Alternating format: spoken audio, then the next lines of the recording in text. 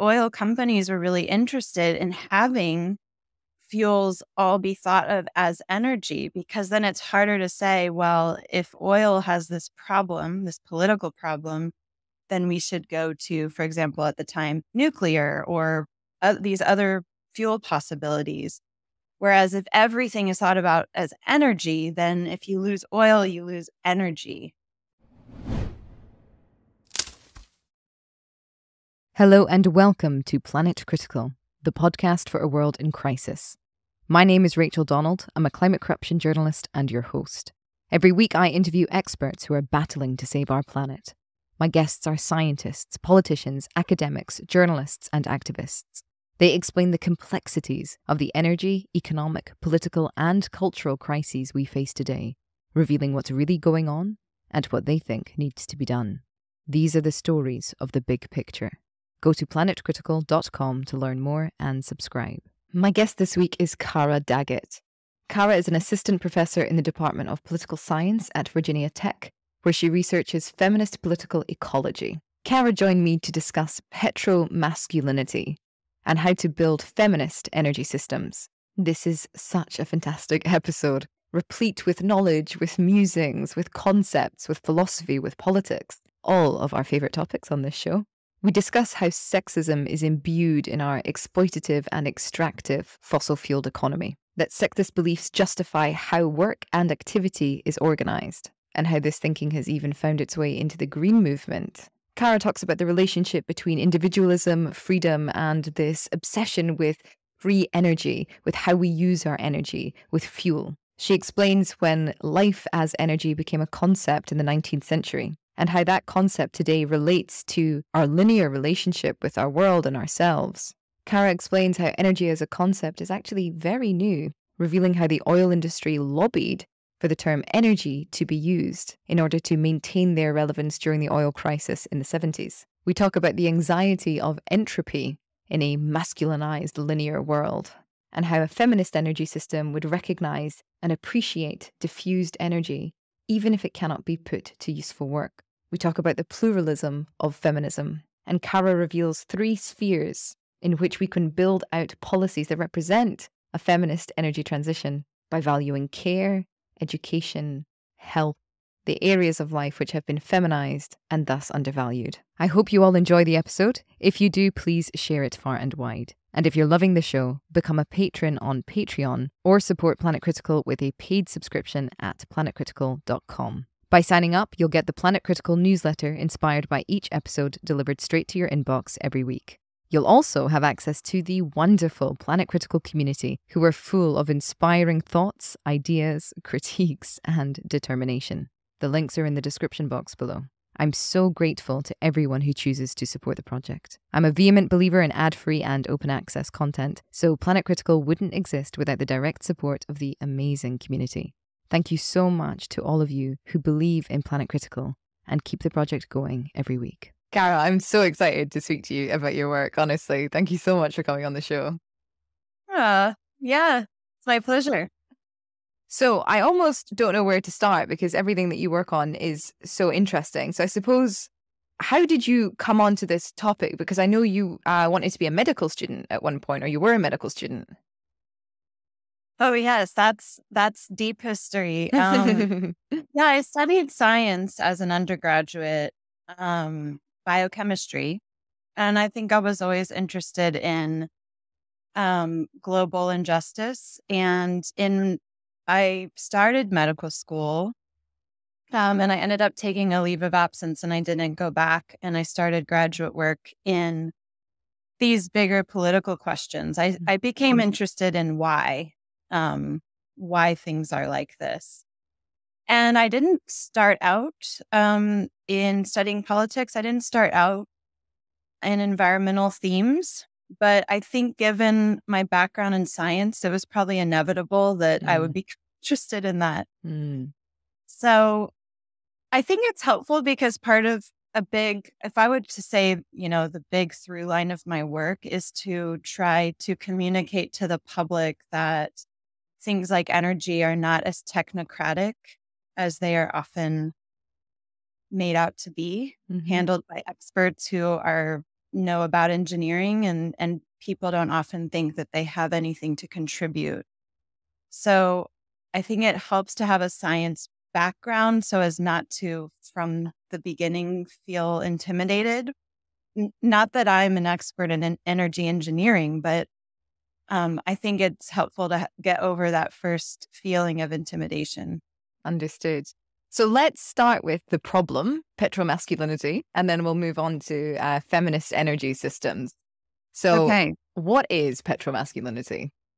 Petromasculinity is a concept that I developed to make sense of what was happening in the far right in the US, but I think it is relevant beyond the far right. And the concept is trying to point out the connection between sexism and uh, fossil fuel support or climate denial.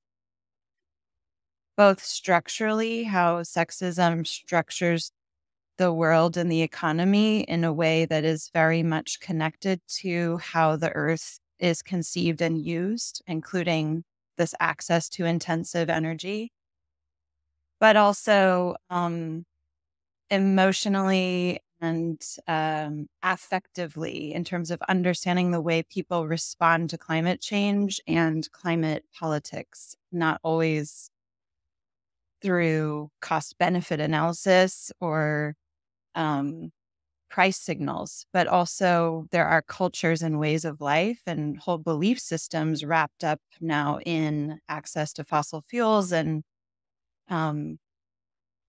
fossil fuel technologies. Right. Okay. So sexism as a cultural belief, say, or a cultural way of organizing, impacts or defines our current energy system. Well, I think the sexism was not caused by fossil fuels. I think it has a longer history, and it is, yes, a cultural belief system, but more importantly, perhaps it's a material system in the sense that beliefs about sexist beliefs help to justify the way work and activity are organized. So a lot of my research is connecting our beliefs about our practices and beliefs about work to the way that we value and think about energy. And by we, by the way, I mean Americans or Westerners. This kind of sort of Western industrial and colonial system that really with fossil fuels takes root in the 19th century. So sexism is not just, a belief about women or trans and queer people. It's the way that those beliefs then have real effects in the world in terms of what kinds of work are valued and who's doing what work.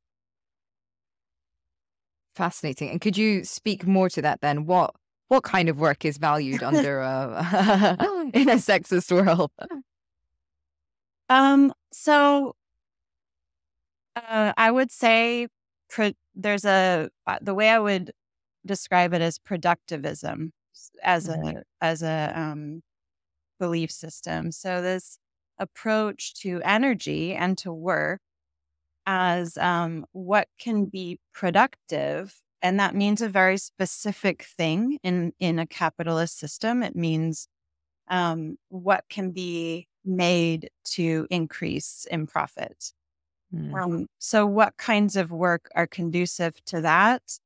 And that's not to say that that's the only work that is happening in the world, or that's what's interesting, right? There's actually a lot of care work, so-called care work, and other kinds of work to just support our everyday life that are really necessary, but when they're undervalued, they don't get the same kind of celebration or treatment. And I think we even see this in the emphasis on green jobs. These are often narrowed to manufacturing or high-tech kinds of jobs.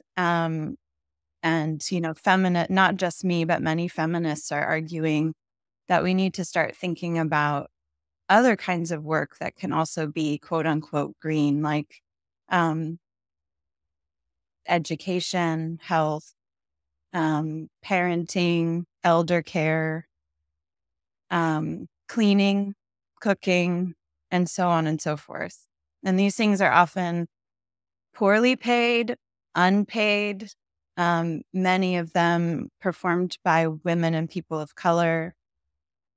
Right. Okay. So, I mean, this is this is so interesting, isn't it? Because it speaks to the green growth paradigm that is coming in to almost attempt to substitute the fossil fuel economy. And what a lot of scholars are warning against is if we don't change our, attitudes and belief systems and these structural problems that are also caused by capitalism, then we will continue to have extractivism and exploitation, but just using a different tech in order to do that, because we're not taking the opportunity to produce a care economy.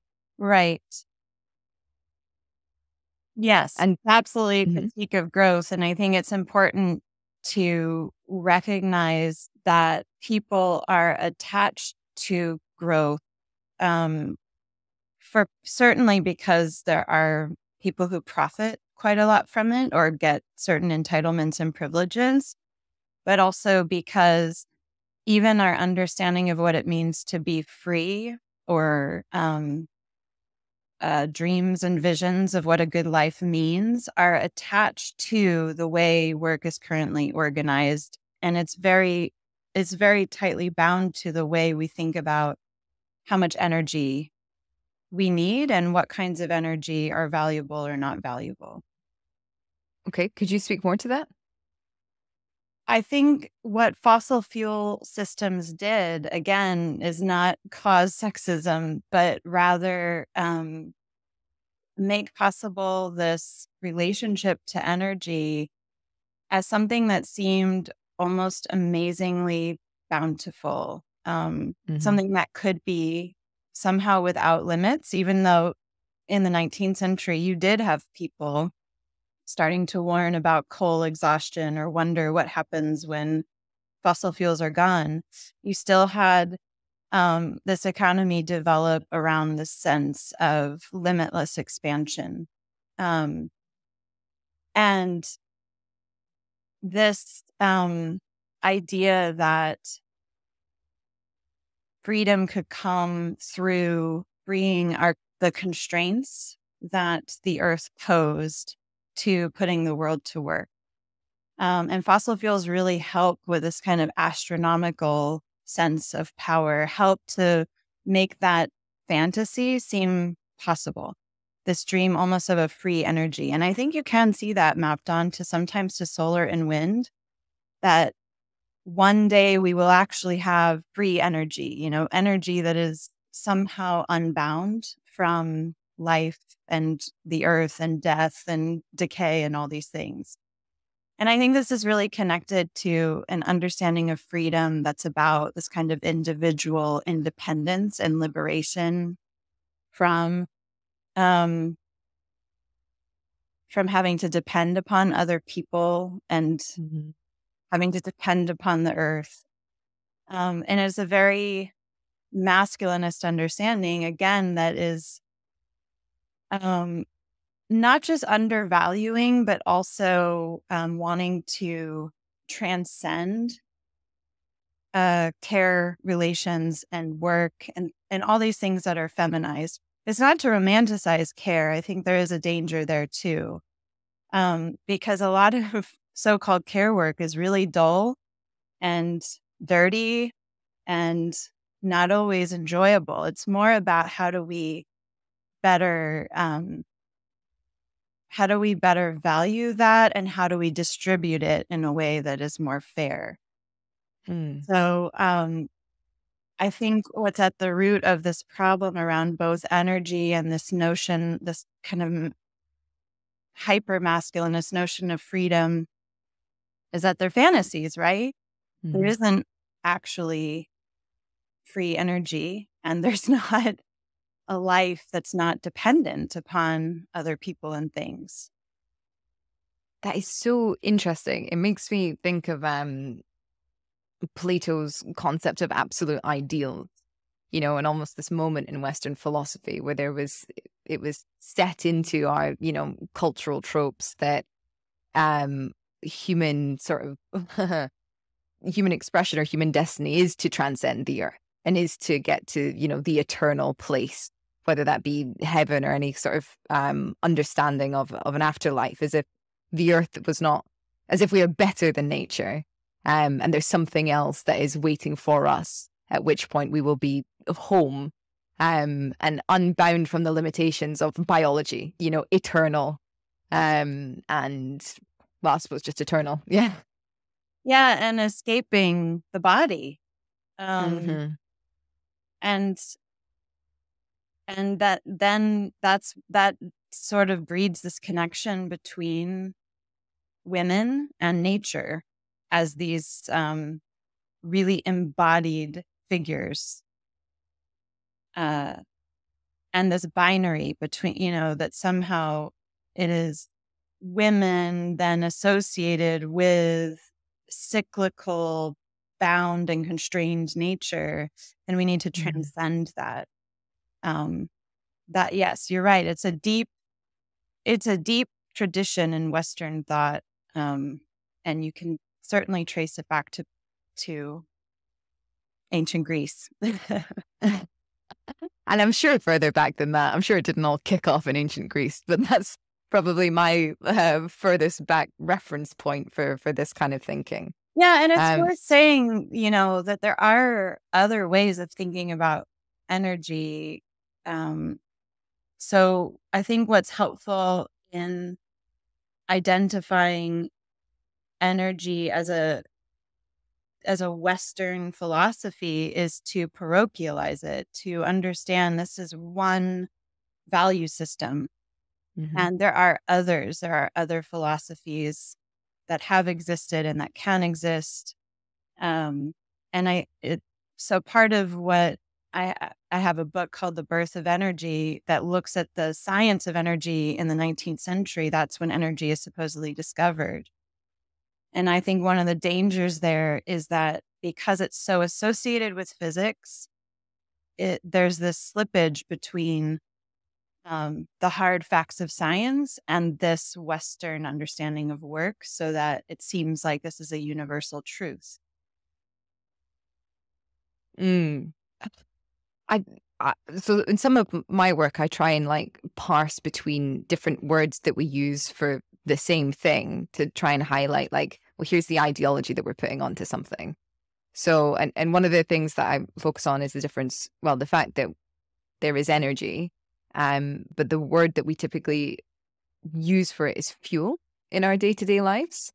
And that sort of like, it creates a binary or differentiation between the fact that, I mean, everything is made of energy and is using energy all the time. But it's as if there is this sort of other thing that was put into the world or put into the Earth's crust, for example, with fossil fuels, that we are allowed to draw upon in order to fuel ourselves. And that creates like this other othering again, that separates us from nature and from the fact that we are also just, you know, well, living organisms that have energy within us, and everything is energy in the world. Yeah, and the what interested me in this book I wrote about energy was that this way of understanding life as energy and everything composed as energy, I expected that to be as old as ideas about matter or other kinds of ancient concepts. And actually, this understanding is really in the 19th century is when energy is thought of that way. It's just a poetic, rarely used term before that, not a scientific term. And not to say there weren't ideas about life force or change over time, but they weren't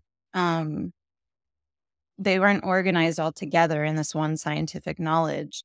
And what's interesting is that the science of energy is born out of engineers trying to make coal-fired steam engines more efficient. So this was kind of an aha moment for me. Like, it's not that science is true or untrue. It's just there were these interests in efficiency and profit making that were part of this metaphor. It really is metaphoric of energy, because energy itself, like you said, it's not actually a thing. It's a concept. It's a set of calculations in science for trying to track change over time.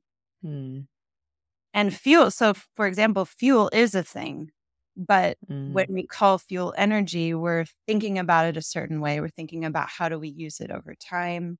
Yeah. And so expectations about efficiency and doing work with it become really important to these first scientists. And this is where you get the cultures mapping onto the science itself, or the way the science gets used in the world. Oh, that's fascinating. So it's almost, correct me if I'm wrong here, but it's almost as if, because we come to think of it in terms of energy, which is useful work and, you know, tracking change over time, there's almost an assumption baked into that we therefore have to use that which is available. Yes, and I don't think the assumption, though, comes necessarily from the science, because actually the science of energy gets really weird really fast, and you get into relativism, and you have the second law of thermodynamics, which is entropy. Basically, like, things fall apart, energy tends to decay. So it's not like the science necessitates this understanding, but what happens is engineers are really interested in energy and use energy, and that's the way they think about it. They define energy. Sometimes energy is defined as the ability to do work, but actually that's not a great definition, because energy can also be really diffuse and not capable of work. So, yeah, it's fun to watch these words and concepts travel back and forth between the lab and government. And even more interesting is it's really not until the 1970s that you get things like the Department of Energy, or energy thought of it as this political object that means all fuels. That is really around what is often called the oil crisis, which, you know, many scholars have said it wasn't really necessarily a crisis in the way it's thought about, but of the 1970s, this concern about oil.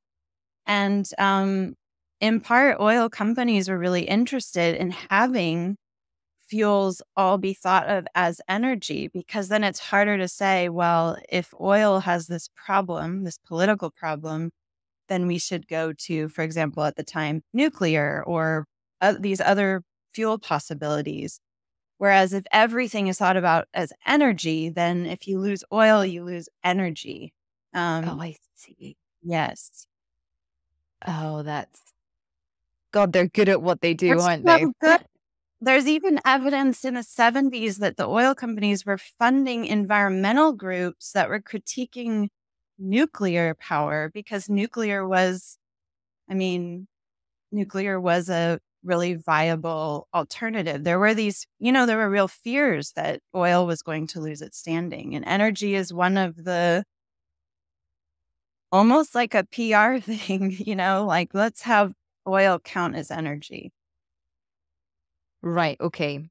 So by giving everything a name, by lumping everything into one category, and it becomes the energy crisis rather than a crisis of a specific fuel. Yes. That is causing problems to planet or to people. And it maintains their relevance then.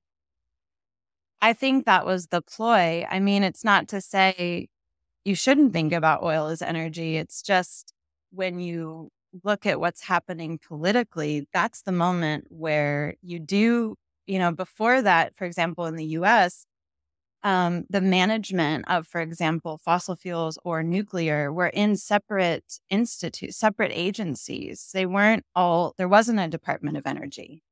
Right. So it's just interesting to think about, well, why why does that shift happen, you know?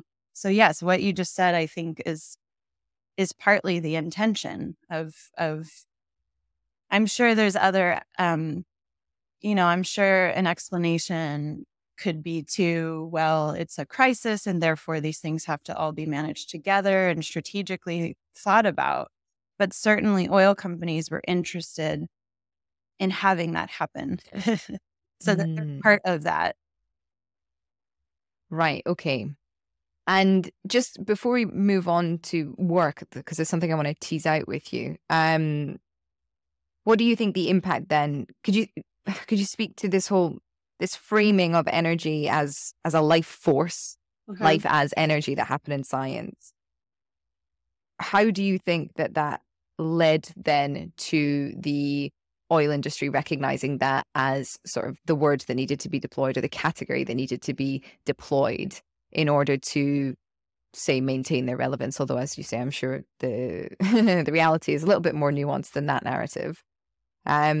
Is it that they then become the masters of life force, which keeps the world going, so to speak?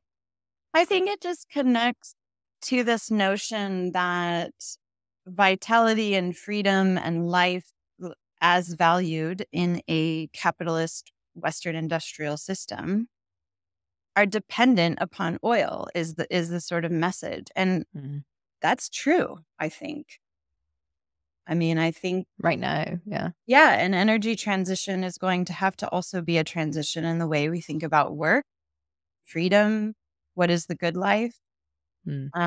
So in a way, I almost think we need to borrow that strategy from oil and remind ourselves that there's lots of different kinds of energy. And if we're going to have a Department of Energy, why don't we also think about exhaustion and overwork of people and ecologies, so on and so forth? Like, why not? Why just fuels, you know?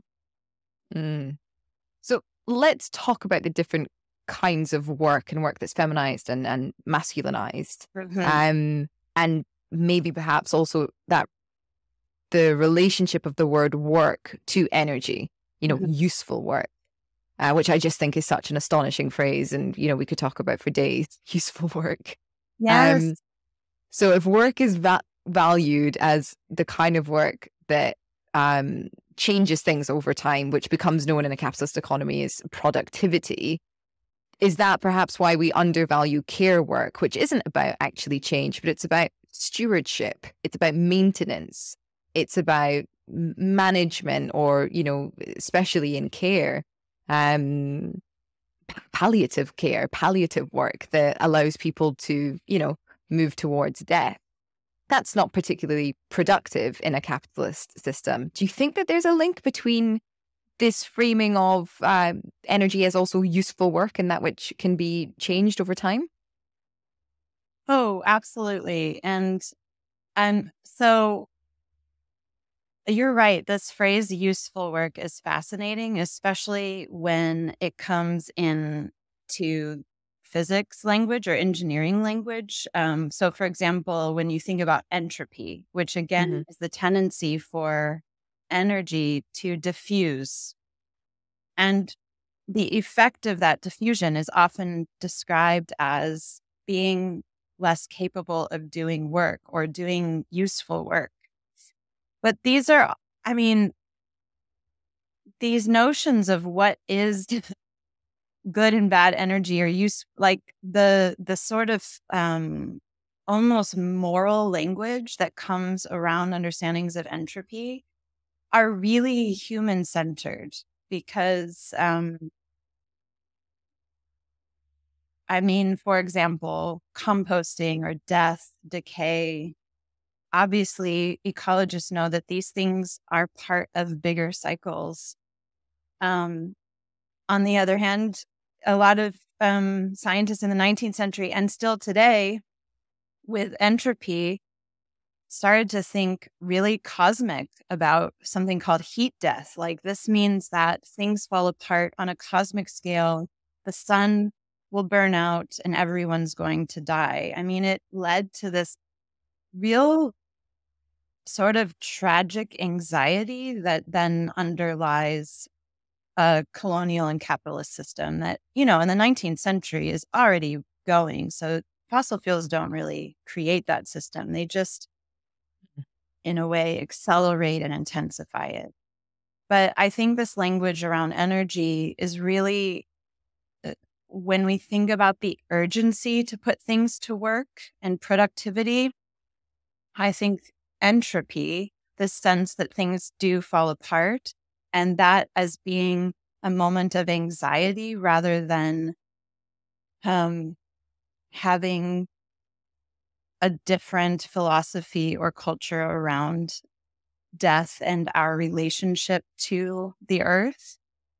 I think that is the emotional underpinning.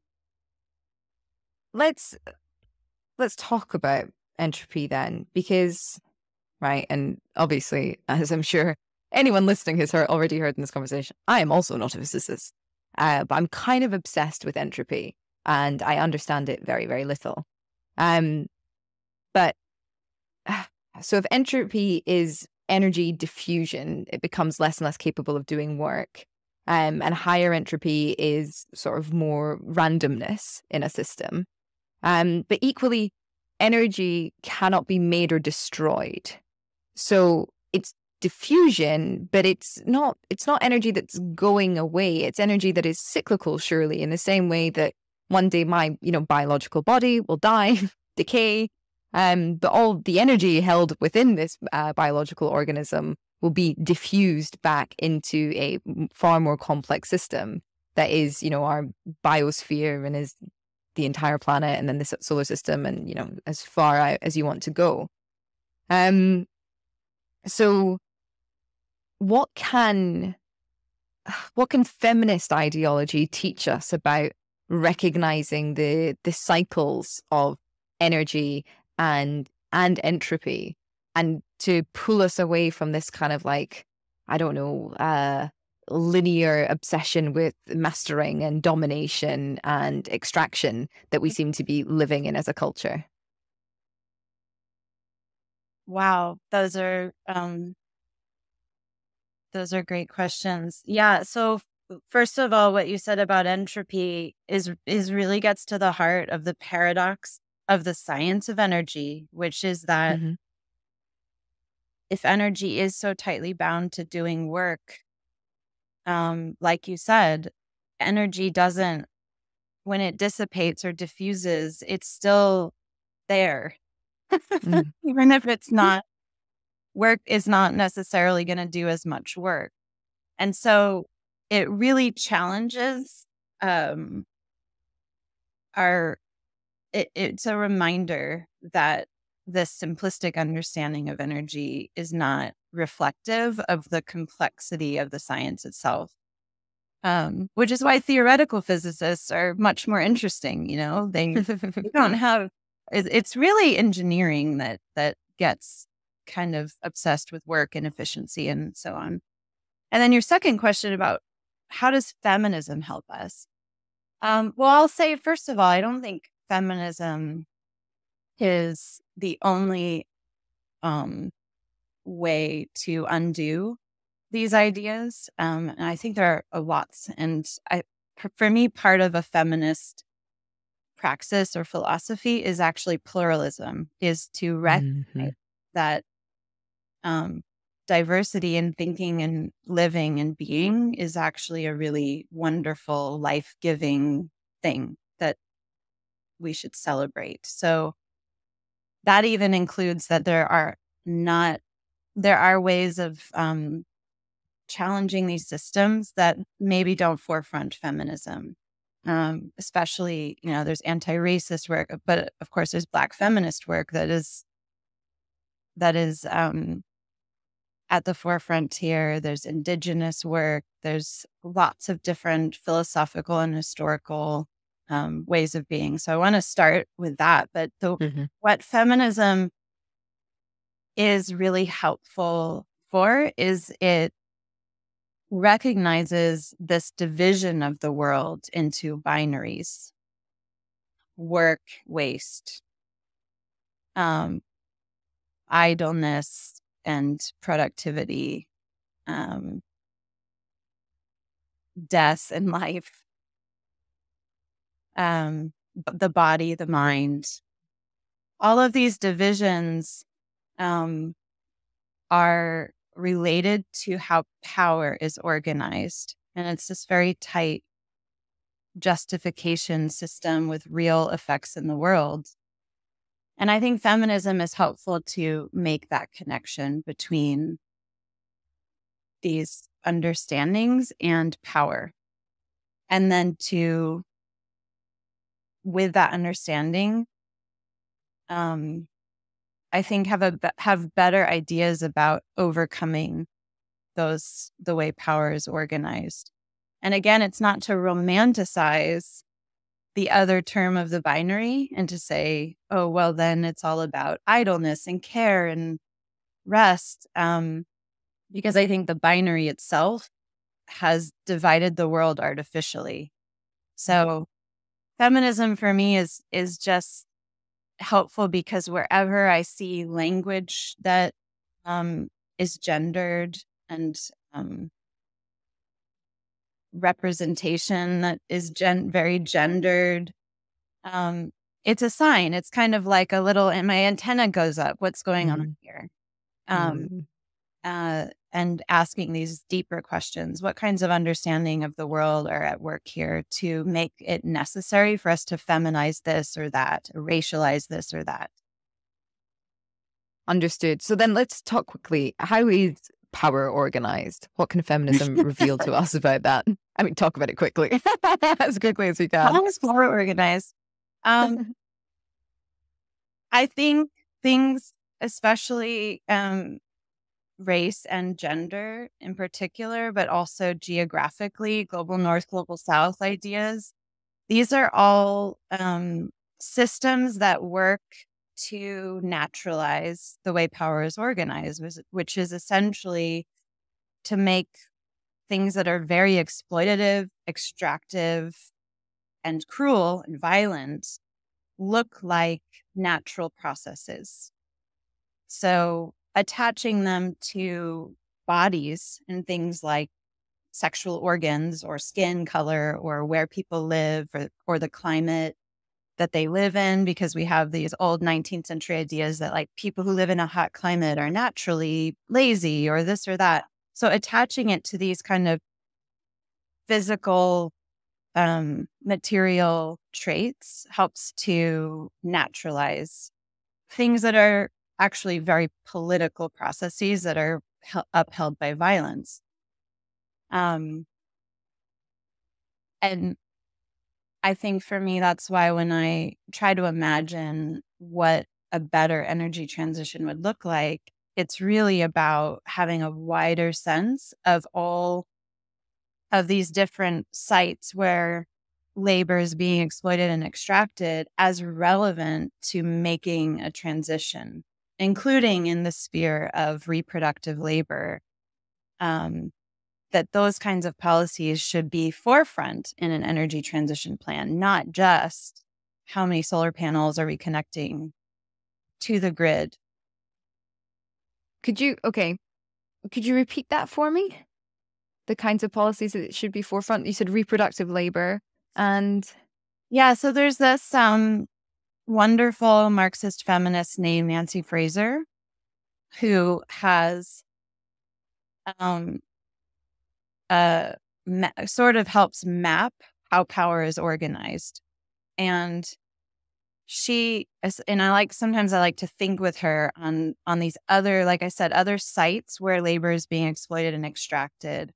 And she categorizes them. Of course, any category, the world is messy, but she categorizes them as reproductive labor, the state, which I might broaden to say empire, and then the earth, ecology, the way that the earth is extracted from as if it's a free resource and then dumped into. And so for me, thinking about feminist energy or a better energy system would be that those spheres are really important places for counting as relevant to energy and thinking about policies and transitions in those spaces as part of energy transition. So right now, energy transition is usually very technical about fuel. And I think it's important to expand it. All right, let's go through them one by one. I'm fascinated. So reproductive labor, how would we put those kinds of what kind of policies would they be? And what would the impact be on understanding an energy transition? Well, I'll give a specific example. Please. In the US, the Biden administration tried to put forward climate legislation. And very quickly, the legislation was separated into a hard and soft deal, like a hard and soft legislative package, which right away you can see there's gendered language going on. And the so-called soft bill included what people termed as human infrastructure. And it included like things about healthcare policy, education, childcare. And these were not, I mean, by European standards, these were not very radical policy proposals, but they were trying to move forward in making these more supported. And I think what I'm noticing here is how quickly that is jettisoned as this soft thing that could be separated. And that was destined for failure. So that very quickly was not going to happen. And the so-called hard bill, which was predominantly about technology, infrastructure, not that those things aren't important, but they were the hard bill that got bipartisan support and ended up passing. And that's a good thing. But I think we can see how right now it's very easy to say, well, education is irrelevant. So it's okay to take out this controversial thing so that we can pass the real thing that really matters, which is the hard bill. Mm-hmm. And even that language, yes, it is incredibly gendered. And it also suggests like the pliability of one thing, the fact that it's perhaps not necessary, whereas that which is hard and fast needs to happen now. It's very concrete and present for everybody. Yes. Fascinating. So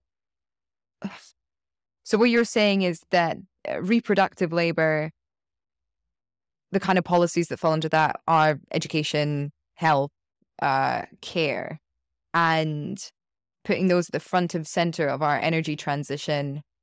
Well, it would not only be or force a transition in sort of cultural thinking, perhaps, or cultural belief systems.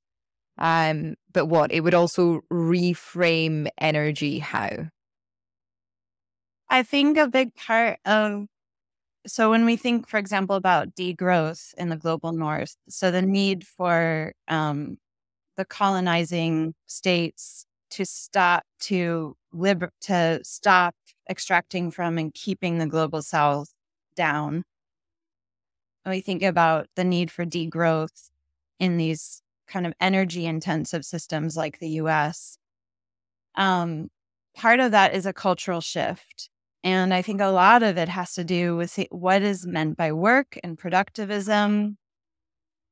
And to me, it's really important to frame degrowth. I mean, honestly, I think it's a bad word, degrowth. I know it's a translation in terms of the scholarship, but because it's always felt as a limit, as a constraint. And in some ways it is, but I think focusing on creating infrastructures of care that support people and take care of people and the earth are really important, not just materially, but emotionally and psychologically in terms of how communities think about energy and each other and how much energy people need. So I think if you say, well, you need to lose less energy, but also in the US, people are really vulnerable. And even energy intensive lives in the US, for many people, doesn't contribute a lot to well-being. And so I think there's a real need to take care of people in addition to transitioning with energy. So when we talk about moving towards using less energy, that needs to come with caring economies and infrastructures. Yeah, totally. To me, a transition is an opportunity for an abundance economy. Yes. Or a well-being economy, absolutely, which prioritizes, well, as you say, care, well-being, community, these things that if there were infrastructure in place, if they were supported by the state, if communities were enabled and empowered to do that, our lives quite automatically would be less energy intensive.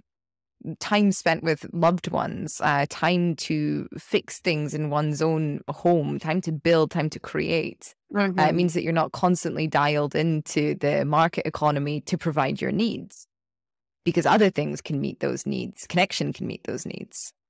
Yes.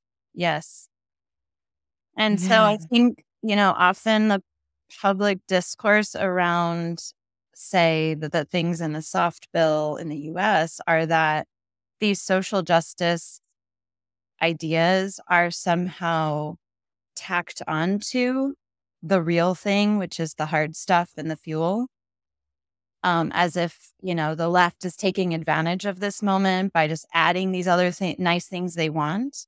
So I think it's really important to the message that you're expressing and that we're talking about, which is, no, these things are actually deeply relevant to our relationship to fuel.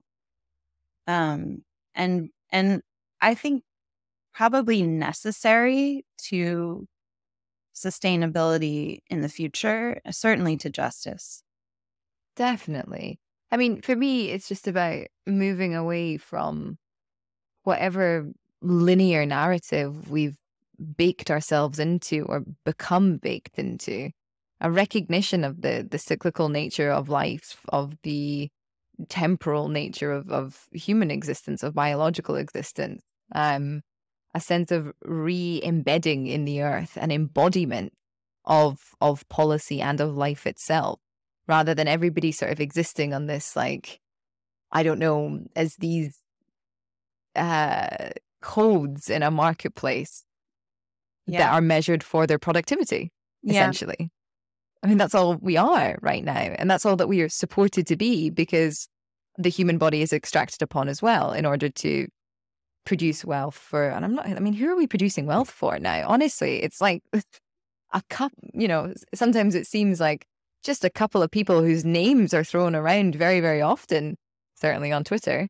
Yeah. And I would love to sit them down and be like, where do you think you're going to go? It's like, wait, Mars.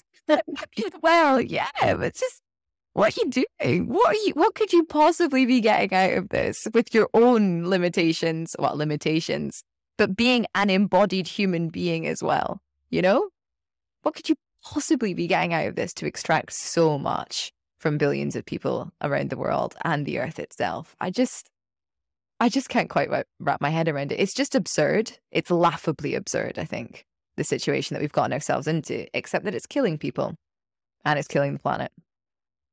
Yeah, it is absurd. And I think what I'm interested in is that we can see this, and yet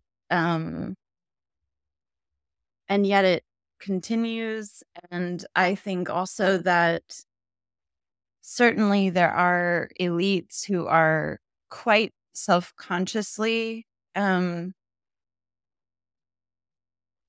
feeding oil, PR, and lies into public discourse and doing criminal, terrible things knowingly.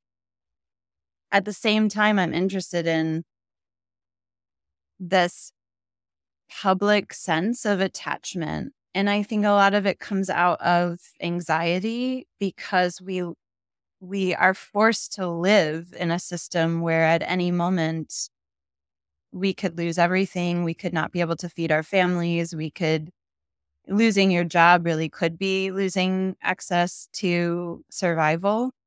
And it creates this combination of desire and anxiety, create this reactionary feeling on the far right, but also in a lot of the eco-modernist plans that, that want to change fuel, but keep everything else the same. Yes. Yes. Although to be honest, I'm not even sure what label they fall under now. I'm kind of like reticent to give them any eco label. I feel like it's just sort of, a political movement of people that have been deliberately fed misinformation, and believe that,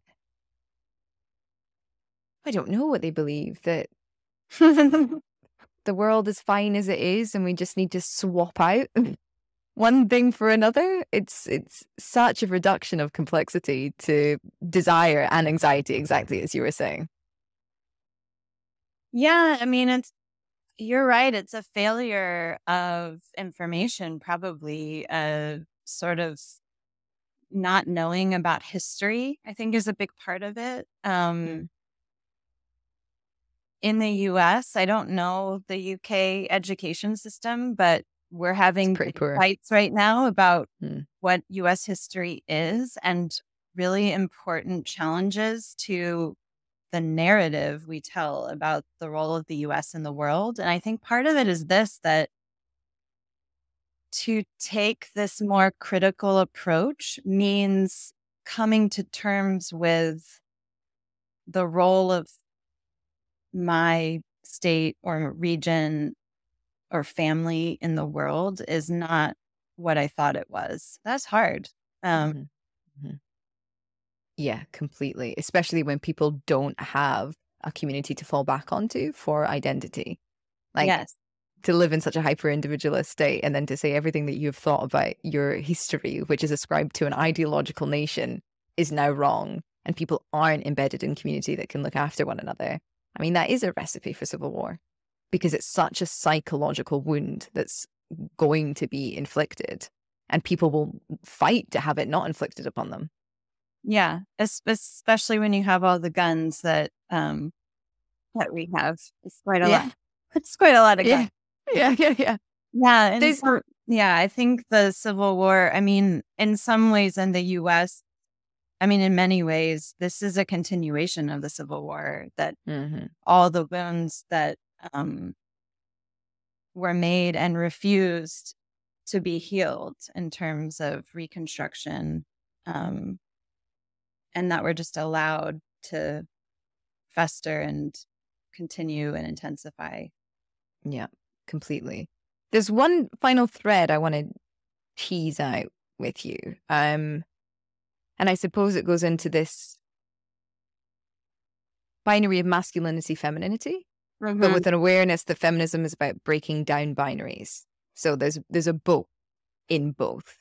And I was, where was I? I think I was walking along a canal the other day, and it just suddenly hit me that we use this terminology of like patriarchy, and there's this awareness that like patriarchy also hurts men, and masculinity, it's not about the, sex divide and all these kinds of things. But we live in like a very masculine or patriarchal world.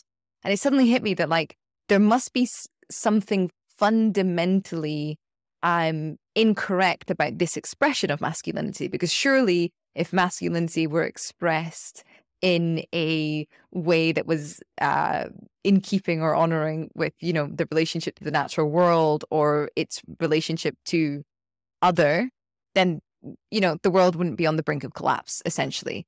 The way that masculinity is being expressed must be fundamentally antithetical to what masculinity is, right?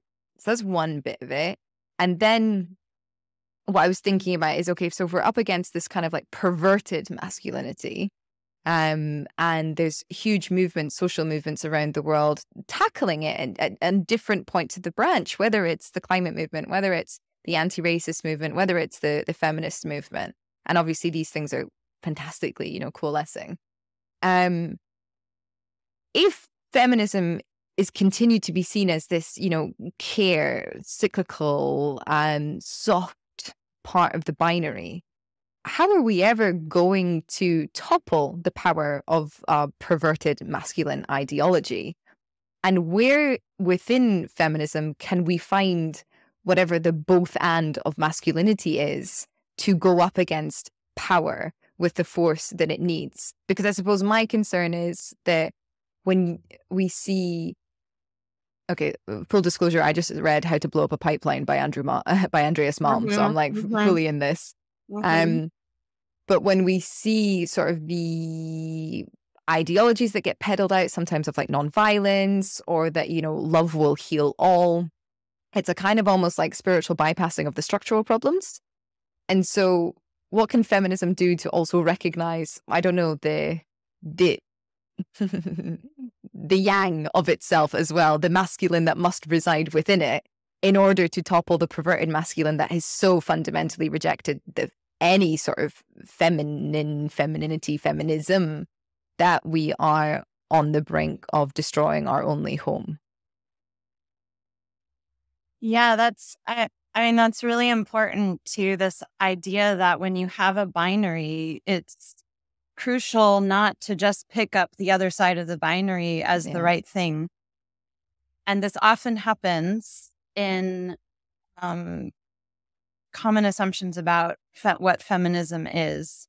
So, and even among some feminist movements, because when women have been so closely associated in a certain society with certain activities and certain metaphors and words and ideas, then it makes sense that there would be a movement to celebrate those and lift them up and remind everyone how important they are. And then you run that real risk that you buy into the essentialization of what femininity is. And by the way, I don't think there is any fundamental, I think masculinity and femininity are socio-natural concepts. Like there is no natural, grounding of what these things mean that we can recover. But I would really like that you pointed to Yang, because I think there are other philosophies of difference that yin and yang is one, or the Tao, that think about difference not as either or, but as one in the other and the other in one, so that it's impossible to understand them as separate. And that could be one way to think about it. And I think it's so exciting to me to watch what's happening among especially young people right now around ideas about gender, exploding categories, creating new ones. These kinds of social experiments are really important. And a lot of that is playing with and messing with this binary. And I think where that gets us materially is to recognize the soft things like care work, but not to then make them into these sacred icons, to just count them and then consider them politically as important and in need of distribution and compensation and basically accounting for, and not naturalizing onto certain people. So, yeah, I mean, I also worry. I really love Andreas Malm's work, and his book Fossil Capital was important to my work on the history of energy. I'm sympathetic to the feelings of frustration with pacifism, or the way that violence gets framed and understood. But I also, sometimes I worry there's always a risk around notions of action and even violence, that we discount things by feminizing them as too small or impractical or not as important, or like the background conditions upon which we build. So I think the answer maybe is the yin and the yang, right? Like it can't just be one idea or strategy or the other. It's about how do we think of them always as this tension, one within the other. Yeah, absolutely. A phrase that often comes up on the show is an ecosystem of thought, an ecosystem of action. It has to be plural. It has to be heterogeneous. It has to be diverse. Because also that's the kind of world that we want to build, exactly as you said. Cara, I just heard your alarm go off, so I know that we have to wrap up. We're sorry about that. No, that's all right. My final question for you is, who would you like to platform? Well, I would like to platform. You're a journalist, right? Yeah.